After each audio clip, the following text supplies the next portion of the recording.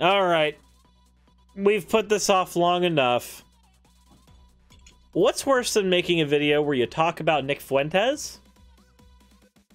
What's worse than a video where you talk about Lauren Chen? Well, in my estimation, probably a video where you're stuck talking about both. That's not my background. That's not my TV. That's my TV. There we go.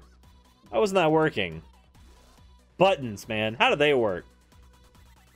So, here we have Lauren Chen, the bootlicker extraordinaire, who I'm going to poison the well on. I do not like.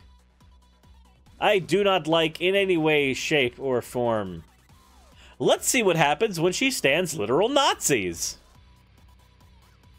Hey, Lauren here. Let's talk about Nicholas Fuentes, the independent right-wing commentator who is once again trending after he announced that he had been put on a no-fly list. And strangely enough, this story actually starts off with news that the Florida State Senate recently approved a bill meant to fight against big tech censorship. So, wait, hold on. How are those two things even remotely related? Now, I know how she's going to try to string them together, but let's go ahead and talk about the fact that Nick Fuentes being taken off of places like YouTube and DLive and Twitch is not the same thing as being put on a no-fly list. The no-fly list thing is because he was at the Capitol. He was involved in the Capitol riot. It was on camera at the Capitol. Once that documentation came in, once that was able to be analyzed enough, of course he's going to be on a no-fly list now. Lauren, it's very simple. You storm a government building, we generally don't want you having free access flying around anywhere anymore. Maybe you should be an advocate for personal responsibility? Never look a tulip in the eye. Thank you very much, Camskin, for the follow. A topic that we are very familiar with in this sphere of the internet. Yeah, you've never actually been censored, Lauren. Shut the fuck up. Thank you very much for redeeming 100 bits. Chen needs to spend time buying things from DDLG Playground or Adam and Eve. Yeah, let's go ahead and use this as a good opportunity for a plug before she says whatever she wants to say. If you are watching right now, please consider going to ddlgplayground.com so that you can actually get items to which, if you don't like what I'm saying, you maybe could get something there to go fuck yourself with. Generally speaking, though, if you want to get something from there, I would highly advise you to get something that will make your experience in the bedroom a little more pleasurable with your partner, or even yourself, or if you want to dress up, do whatever. But when you do so, please consider using coupon code Suris, because that coupon code will give you 10% off of whatever you do, and I'll actually get a little bit of kickback from that as well, since YouTube doesn't pay the bills practically ever very well. So, remember that's ddlgplayground.com, use coupon code Suris. Alright, Lauren, continue. As the Sun Sentinel reports, and I quote, in one of Governor Ron DeSantis' top priorities of the legislative session. By the way, just want to interject here, love DeSantis. Oh my fucking, of course you've got to stand DeSantis. Dude literally sent people to what's it, Rebecca Jones, I want to say, to her house. Had her end up having to, like, frickin' flee because they brought armed agents to her house when she was trying to point out that their local government was lying about COVID statistics so that they could open up earlier. Dude, Chen, can you please stop standing assholes? He is an absolute animal. He's like Trump, but without any of the baggage. I have very high... Oh god, I want to die. I need to distract myself. We need a distraction now. Sorry, everybody. Pop Suris is here for a distraction. Because I just can't. Not after that. Not after hearing that. He's like Trump, but without all the baggage. Dude! You guys will do anything to suck that man's toes! Holy shit, Lauren! Please! Stop! Please! high hopes for his political career. Anyway, the article says, the Florida State Senate on Monday passed a measure to crack down on social media companies that remove users from their platforms. The Republican-controlled Senate voted 22-17 along almost straight party lines to approve the proposal, which now will go to the House. DeSantis has made a priority of the issue after decisions by Twitter and Facebook to block former President Donald Trump from their platforms in January after Trump supporters stormed the U.S. Capitol and Yeah, that's not exactly a bad thing. Also, thank you, Shadow Uchicha, or Uchiha, for following, and Midnight Stardust for following, both of you. Thank you. etc., etc. The bill, in part, would bar social media companies from removing political candidates from the company's platforms. Companies that violate the prohibition could face fines of $100,000 a day for statewide candidates and $10,000 a day for other candidates. Man, isn't that wonderful how Republicans are so for small government? They want small government. They want it so badly. They deep throat the idea of small government. They look at small government in the eye and they say, "Daddy oh woe on my face now." And then they argue for government expansion into the private sector. Man. Now, granted, divorced from the utter hypocrisy of it, I do think there is maybe a little bit of merit in reeling in larger tech companies, as in an almost oligarchical sense, they do gain a lot of power in our political sphere. I get it. I really do get it. But if you're gonna be the small government Republican, maybe you should actually, you know, do the small government thing. Isn't that weird how that always happens? Thank you very much, Bagutech, for the follow. But isn't that weird how that almost always happens? They're for small government, and then, strangely, weirdly, they want the government regulating women's bodies. Strangely, awkwardly, they always want the government to be able to oppress other people. Small government, everybody!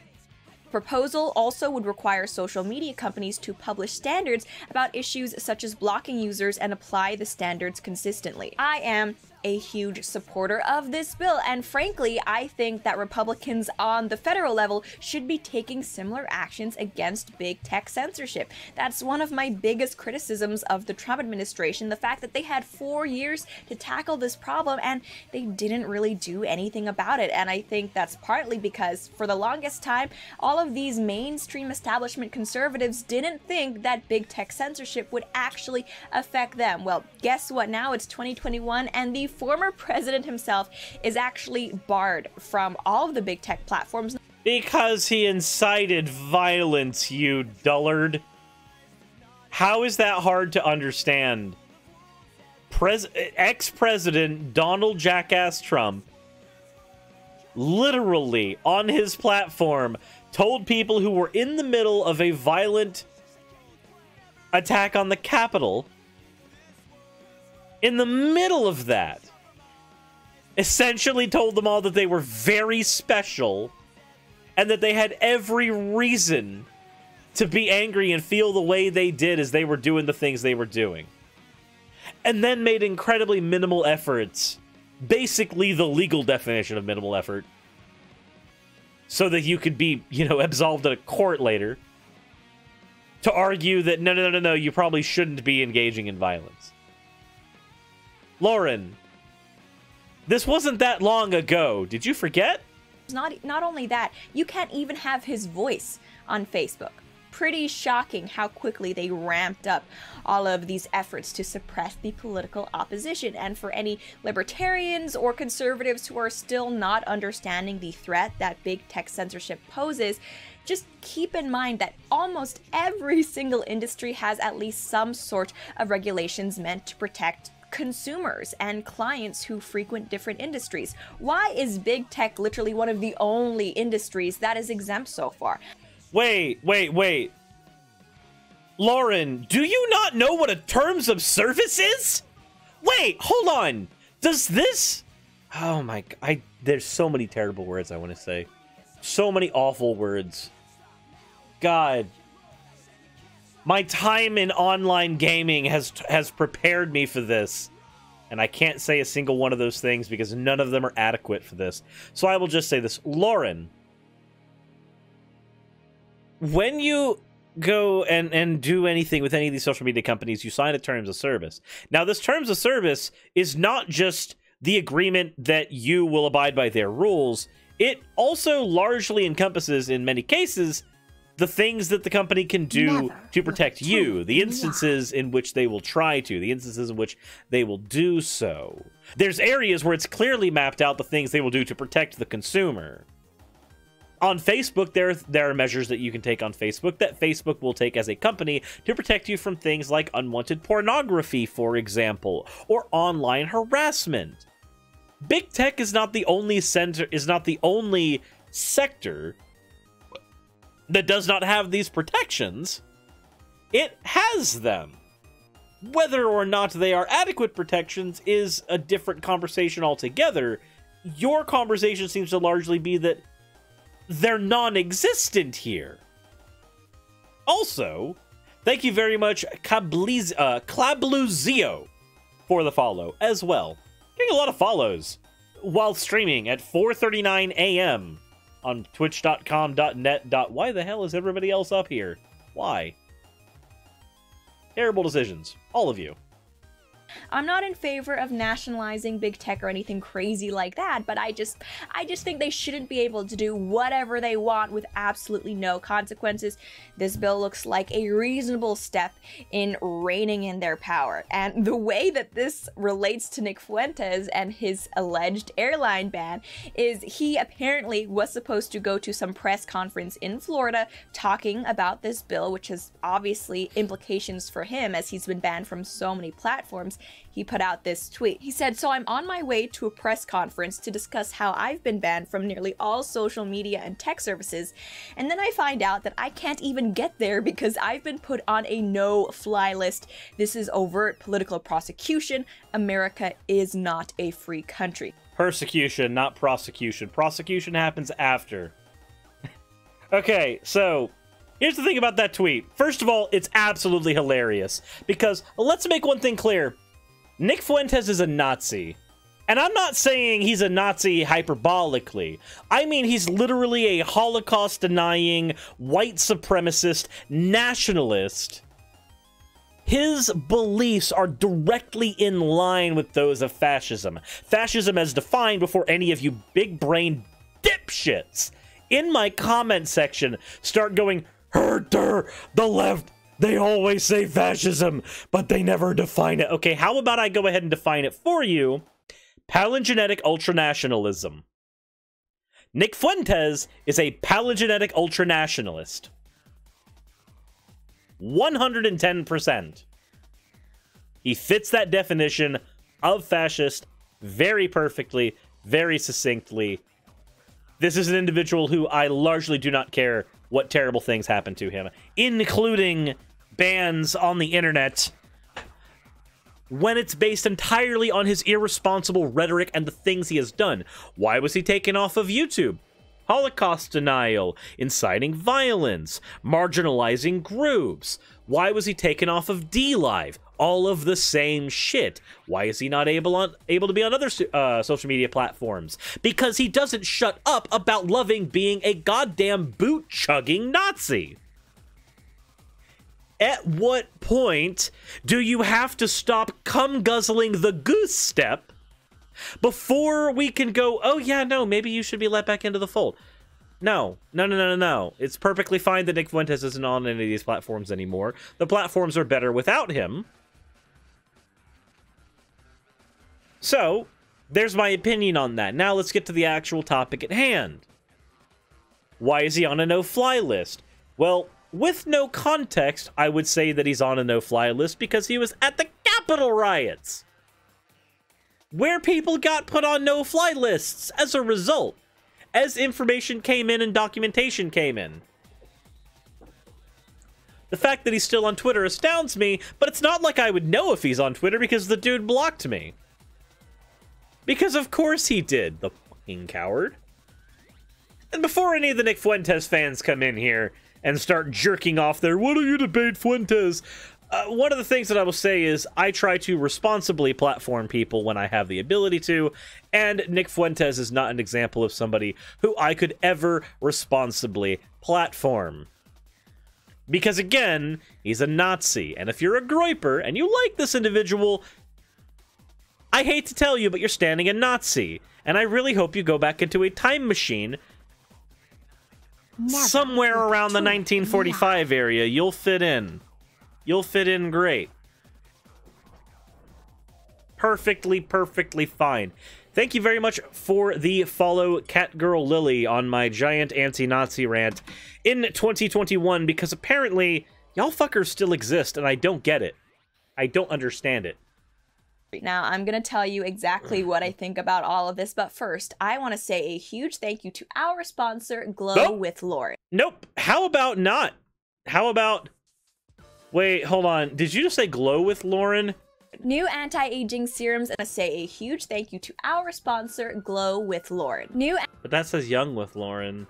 Maybe it's a product and not on the website. Okay, I don't care. I don't care, Lauren. I don't care. You just... I don't care about your sponsor. I've already plugged my sponsor. Please take my sponsor, cram it in your eye.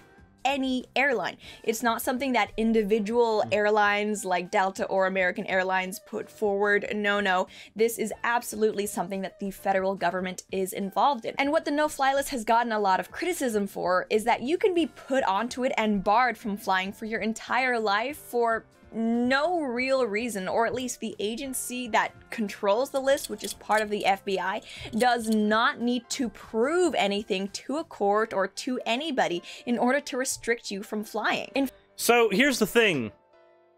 Here's why they don't have to do that. Now, whether or not this is a good thing, that's a different conversation. On the other hand, I think in Nick Fuentes, it's a perfectly okay thing. He's literally just going to cry persecution complex no matter what you do to him, so why not go ahead and beat the baby with legislation and the book? But let's go ahead and talk about what the no-fly list is and why it matters. And why they don't have to prove something in court. Again, we're not talking about whether or not this is a good thing. The FBI, if they deem you to be a threat to public security in one way or another, they can put you on the no-fly list. Now, we don't have any way of proving somebody is a threat in a court of law. We don't punish people for being a threat. We punish people for doing things, crimes they have committed. We do not and cannot and should not punish people for their potentiality to engage in criminal activity. However, when it comes to the no-fly list, it is made specifically so that we can prevent acts of terrorism from happening, by as an example. And to prevent acts of terrorism, you don't need to wait for the acts to happen so that you can then drag the person by the ears into the court of law. The no-fly list exists so that this person is not able, or at least is severely disrupted in trying to travel when engaged, so that they cannot engage in what we would consider to be terrorism. Like, say, the Capitol riots, as an example. Maybe it's just me, but the idea that we have to wait, we always have to wait before until somebody does something before we engage in some measure to prevent it is ludicrous. So again, whether or not the amount of power the FBI has over the no-fly list thing, whether or not it's a good thing, conversation for another episode. I'm just trying to explain how it operates. The courts have nothing to do with it. They don't have to have anything to do with it, largely in this particular scenario. Will he be taken off the no-fly list? I don't know. When is he not deemed a public national threat?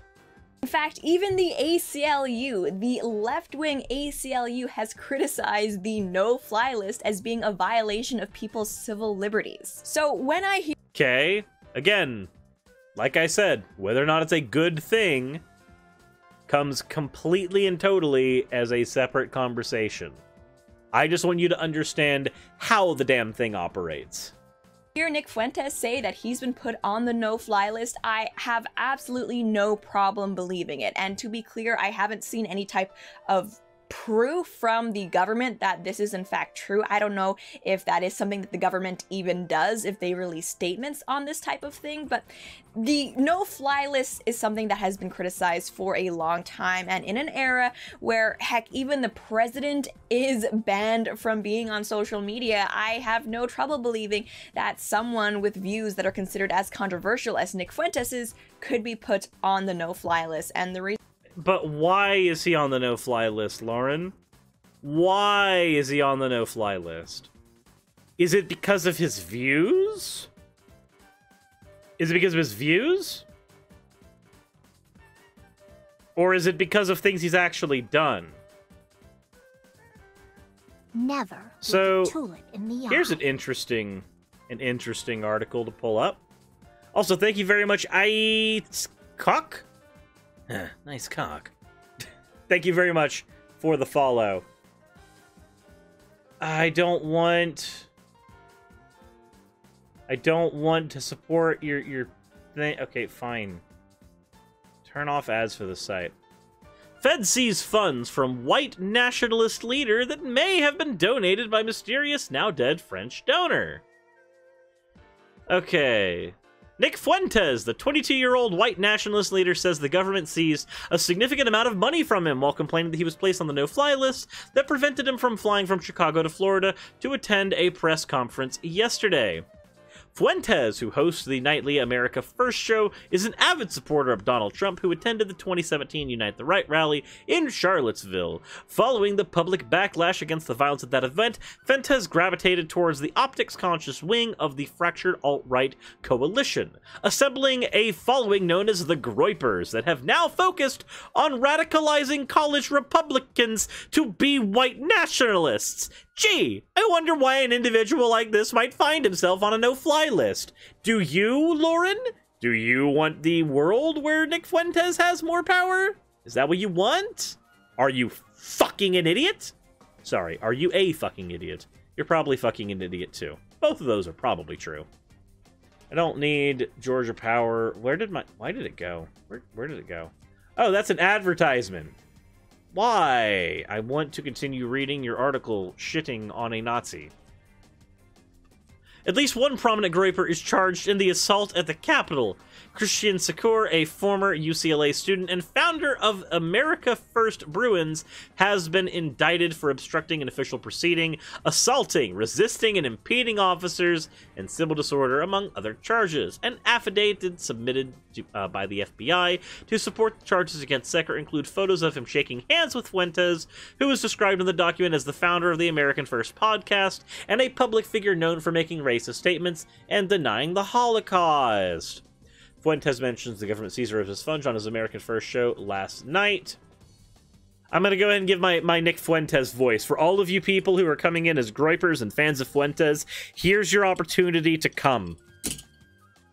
I don't like to brag or anything, but if you knew how much money they took, do you know how much money? I fucking hate the government, because I woke up and one day, one of my checking accounts, which has lots and lots and lots of money in it, had $0. So when people accuse me of being a Fed, it's like, you have no right. You have no idea what I've been put through. It's not clear exactly how much money was withdrawn from Fuentes' account, but he said it was in the six-figure range. Guys, can we just all celebrate? Can we take a moment of silence to celebrate the draining of Nick Fuentes' funds? Fuentes reportedly received a $25,000 contribution from a mysterious French donor through Bitcoin in December. The donation was disclosed through an investigation by Chain Analysis, a group that tracks Bitcoin transfers. The investigation found that the donor, a French computer programmer, transferred a total of $522,000 to United States far-right figures. The largest amount by far went to Fuentes.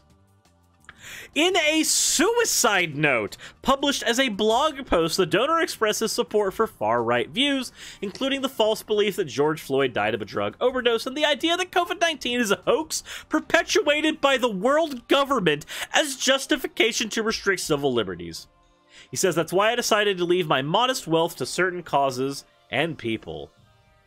Megan Squire, a computer scientist who tracks white supremacist financial transactions for the Southern Poverty Law Center, told Raw Story that this is not the first time Fuentes has publicly disclosed that one of his bank accounts was seized by the government. And Fuentes publicly feuded with others in the white supremacist movement since January 6th about the likelihood that he's under investigation and whether he's putting his followers in legal jeopardy by continuing to hold live events. But Squire said Fuentes is becoming increasingly open about the FBI investigation. Last night was the first time he said FBI and 6 figures. Okay, we're getting specifics here. The FBI did not respond to a request about the story. Fuentes' comments about the government seizing his funds from one of his bank accounts were made in the context of his complaint that he had been prevented from flying on Tuesday morning. He posted a video on Twitter with a recording of a person who appears to be the Southwest Airlines agent telling him that they're not letting you fly. The Twitter post includes the text, "Video proof that I am on a no-fly list." Tucker Carlson, who has also reportedly promoted white supremacist positions on his Fox News show, appears to have taken up Fuentes' cause during his show on Tuesday evening, although he did not mention Fuentes by name. Oh dear God, I hope he does, because I want to see more Republicans outed as goddamn Nazis too. It's more than just the no-fly list, Lauren. We have far much more to celebrate. If he's literally having his assets seized by the government right now, maybe there's a little more to it than just, they can do this for whatever reason. Maybe. I don't trust big government. I don't. But when it comes to Nick Fuentes, I can understand why. I see the person he is, the things he does, the things he says, the boots he licks. Reason why this is really making a lot of news nowadays is that, again, the no-fly list is not just some private company or private airline that is banning Nick from flying. This is part of the government. Because he's a national threat, dipshit. And Nick also put out a follow-up post to his initial one saying that since attending President Trump's rally on the Ellipse on January 6th, I've been banned from Airbnb, Facebook, Instagram, DLive, and Coinbase, banned from every payment processor, had a bank account frozen, and now put on the no-fly list. And I haven't even done anything wrong. Really? You think you haven't done anything wrong? You think there's nothing wrong with being a literal goddamn Nazi, convincing people that Jews are controlling the world, and that they should largely be killed, and that homosexuals should be killed. You've done nothing wrong when you've argued that it's okay to assault children merely because you don't know where the best place to divide the line on what a minority is. You don't think you've done anything wrong, Fuentes? Nothing at all? Really?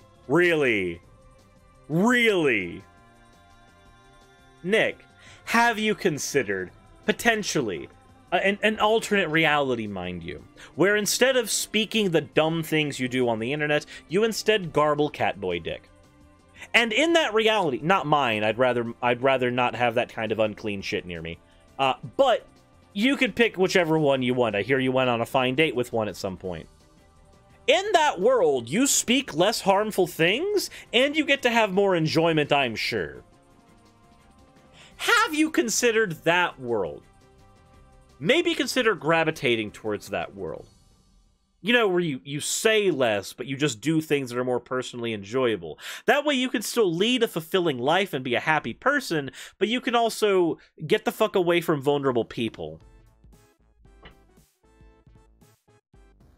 Account frozen and now put on the no-fly list, and I haven't even done anything wrong. Even if you don't like Nick Fuentes, we all need to ask ourselves, are we okay with living in a society that can essentially deplatform and deperson you for simply not liking your political opinions? And he's not a deperson. He can literally get in a fucking car and move still.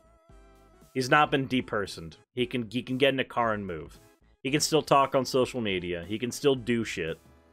Keep in mind that Nick Fuentes has not been convicted of any crime. There are murderers out there who have gotten out of jail or had their sentences commuted, whatever, manslaughter, who are allowed to fly on airplanes, but because they are not considered national threats.